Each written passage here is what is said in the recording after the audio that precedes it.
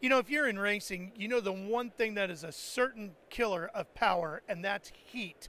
Got to get rid of that heat, Jack Anderson. And here we are, PWR. You guys are doing heat extraction probably better than anybody. What's the key these days?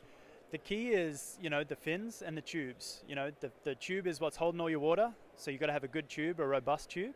And then the fin is what's interacting with the air to get rid of that heat.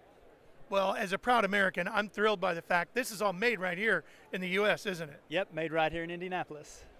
And you guys do this different from some of the other competitors in the fact that this all starts from raw material. How does that happen? Yep, so we start with raw aluminum foil, raw aluminum sheet. We use that to form our tubes, form our turbulators, form our fins, and all of that gets brazed together to form the heat exchanger. Well, and as I look at the display here, there's every shape and size available, so I'm assuming no matter what my issue is, you can fix it. 100%, any size, shape, or pattern.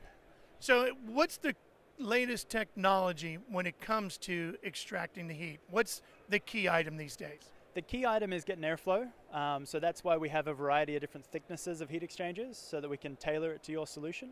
And then the other thing, as always, is the fins. And we're constantly developing our fin technology so that we're ahead of the game.